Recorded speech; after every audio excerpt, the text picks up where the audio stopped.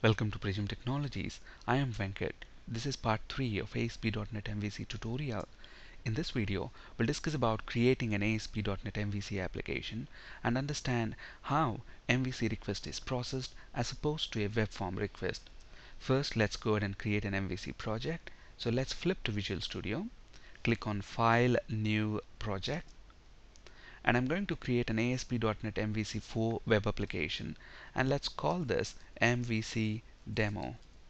Click OK, and let's select an empty template.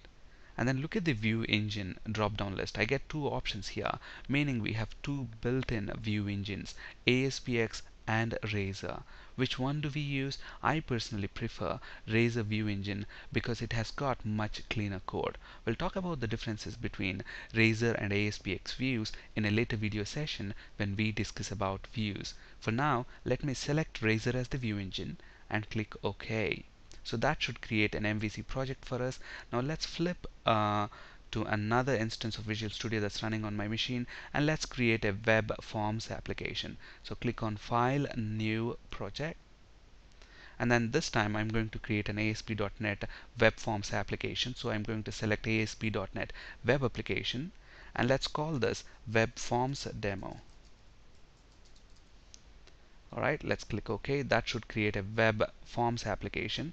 Now we have MVC demo here, the MVC project, and notice the Solution Explorer. Within the Solution Explorer, we have models, views, and controllers. These folders, as the names suggest, they're going to contain models, views, and controllers of our MVC application. We'll discuss about models and views in detail in a later video session.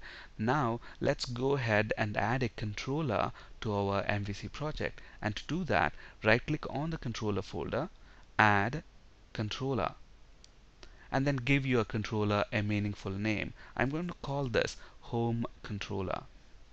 Click add, and that should add a file with name homecontroller.cs to the controllers folder. Okay, and this is nothing but a class file, so it has got this class with the name home controller. And notice this class actually inherits from the base controller class. Okay, so what is a controller? It's nothing but a class which inherits from base controller class, and classes can contain functions. So this controller class has got one function at the moment, which is index. And look at the return type. It's returning something called action result. We'll discuss about this return type action result in a later video session. For now, let's make this index function return string instead of action result. And what string do I want to return? I want to return a message from this MVC application function saying hello from MVC application. So that's the string I want to return. So this function, very straightforward. All it's doing is returning a string. So at the moment, if you look at this controller, it's simple. It's a class, and it has got one function called index, which is going to return the string. Okay, now at this point, if I go ahead and run this, by default it's going to use built-in ASP.NET Development Server. Look at this, it's using the Visual Studio built-in ASP.NET Development Server. But let's deploy this to IIS, and deploying this to IIS is very simple. First, let's open IIS, and to do that, click on Start, type Run, and then press Enter. That should open Run window. Within Run window, type iNet Manager and hit OK. That should open IIS. Okay, now at the moment, if I expand the virtual directories, the websites that are there in this IIS, look at this. At the moment, I don't have MVC demo, so let's deploy this project MVC demo to IIS. And to do that, right click on the project, go to properties, and then on the web tab, look at this. At the moment, we are using Visual Studio Development Server, but instead of that, I want to use a local IIS web server. So that's the radio button that I'm going to select, and then click on this button, Create Virtual Directory. So the virtual directory was successfully created. So now if we go back to IIS, we should have MVC demo created there. Okay, so now let me go ahead and run this MVC project. Let's save that. And then if we run this now, it should be using the local IIS. look at here, it's using a random port number, meaning it's using the Visual Studio built-in development server, but here it's not using the port number. Look at this, local host is nothing but the name of the server. It's running on my machine, and MVCDemo is the name of the project. Okay, now let's go ahead. Now let's say I want to print this message in a web forms application. How do I do that? It's pretty straightforward. You know, in a web form, you add a web form, and in the load event of that web form, you include a response.write and then give it this message. It's just going to write that message onto the web form. So let's do that quickly, and then we'll differentiate between web forms and MVC, the request processing. Okay, so I'm going to get rid of this about and default web forms, and then I'm going to add a web form with name webform1.aspx. So add new item. Let's call it webform1.aspx, and then let's get to the code behind file. So within the code behind file, I'm going to say response.write hello from web forms application. Okay, so let's go ahead and deploy this also to IIS, and to do that, simply right click on the project. It's the same process, and go to the web tab, and then select use local IIS web server. By default, we get a default directory, which is the name of the project, webforms demo. You can change it if you want to, and then click on create virtual directory. That should create a virtual directory with an IIS for that. So let's go ahead and run this now. As you might expect, this webforms application should use local IIS instead of the built-in web server. And then look at this, actually it's still using the local IIS for some reason. Let's see if that is saved properly. So let's refresh this. So we should have webforms demo there, and let's actually save it. It didn't save that. I still see that star symbol there. That's why it's not saved. So let's save it. Let's run it now, and at this point it should use local IIS instead of the built-in Visual Studio built-in ASP.NET development server. Okay, now let's understand how these requests are handled, the ASP.NET Web Forms request as opposed to an MVC request. So obviously, if you look at the MVC application, notice the URL here. It says localhost MVCDemo. That's it. Now what I'm going to do here is, and look at the output, we get that message hello from MVC application.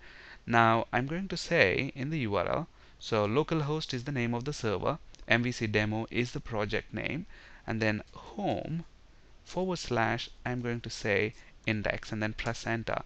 Look at that, I get the same output.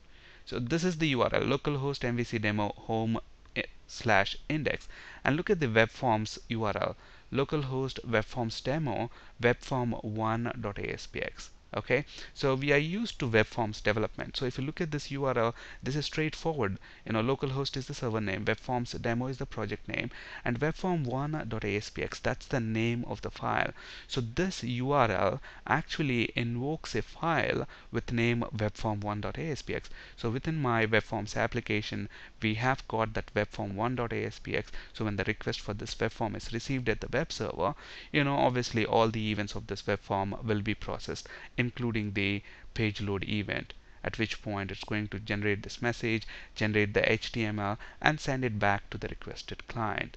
So basically, within web forms application, the URLs are mapped to the physical files. Okay, here webform1.aspx is a physical file that exists within our ASP.NET Web Forms application. Whereas in an MVC application, the URLs are mapped to controllers and controller action methods. Okay, so basically, if you look at the MVC URL, it's localhost, that's the name of the server, and MVCDemo is the project as usual. So there's no difference between those two parts in a MVC and web forms. But then after that, after the project name, you have this home. So this is nothing but the controller. So it actually searches MVC controllers folder by default. Is there a controller with the name home? And we do have it. Okay, and then after that, it's the function within that controller. Okay, so home controller and index function. So invoke, this URL is going to invoke index function that resides in home controller. And obviously we know all the controllers within an MVC application are present in controllers folder by default. Okay, so in MVC, URLs are mapped to controller action methods. So usually functions inside a controller that can respond to URLs are called as controller action methods. Okay, but whereas in a web forms, URLs are mapped to physical files. Okay, so in my MVC project, if you look at this, I have a home controller, and within that I have index function. So I get this message back. Now let's say instead of index function, I'm saying something like get details, for example, and then press enter. What will happen? The resource cannot be found. Why is that? Within home controller, I don't have a function called get details. That's why I get a 404 HTTP status code 404, meaning the resource cannot be found. So if I go ahead and add a get details function to our controller within this home control, a function to this home controller class, then it should work. So let me actually copy this and paste it here, and let's call it get details. So that's the name of the function. So get details. Okay, let's save it and let's call it get details invoked.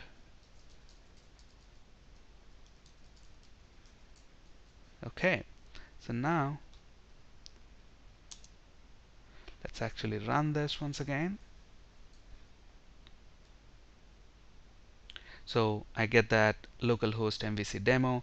When the web form loads, look at that, by default the index function is called.